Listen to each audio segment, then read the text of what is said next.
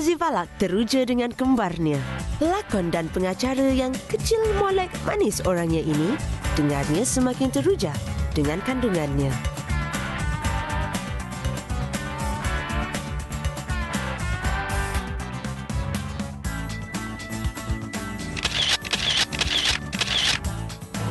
Perkembangan baru tak banyak.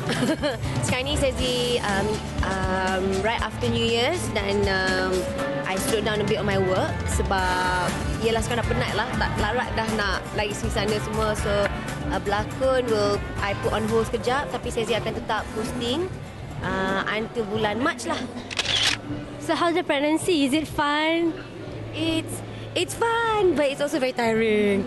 So it's fun because it's our first time being parents, and of course it will be our first time being parents, and therefore preparing nursery lah, shopping, and I ni blur tak pernah shop untuk budak-budak, tak pernah buat bilik baby ke apa. So but I'm very blessed sebab I have friends around me who are mothers, and then I have my own mother to help me out. So alhamdulillah, so it's a new experience altogether. So is it a boy or girl? 2 girls. Setelah beberapa tahun menanti, alhamdulillah dapat kembar pula Sazzy ni. Wow, it's gonna be twins for Sazzy. Okay, so lepas you deliver the baby and all, so what your plan? Do you plan to slow down your career and jaga baby, or maybe you just plan to belakang tabir? I think right after giving birth to my children, I will slow down a little bit because kalau boleh Sazzy nak spend as much time dengan anak-anak.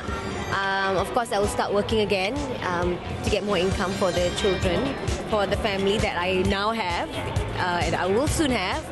Tapi tak sesibuk macam dulu lah. So saya akan mungkin memilih sikit mana yang tidak mengambil banyak sangat masa, so that I can have more time with the children. And then probably after 1 year, then I'll get back to being really active. Pasti anak-anaknya akan comel seperti ibu mereka. Ada upcoming filem ke, tawaran berlakon 13 episode drama ke, 26 episode drama ke, after giving birth of course? Right now, no tawarans or anything like that because it's a bit too soon. Yeah. I've had to turn down 1 or 2, 2 dramas, and I had to turn down a film. And of course, because they start shooting right at the month when I'm giving birth. So I said, I'm sorry guys, I'll be on the hospital bed, going through my pantang. But I've got 2 movies coming out this year. So one is by Kasih Dia Pictures, and another one by Tayangan Nunggu.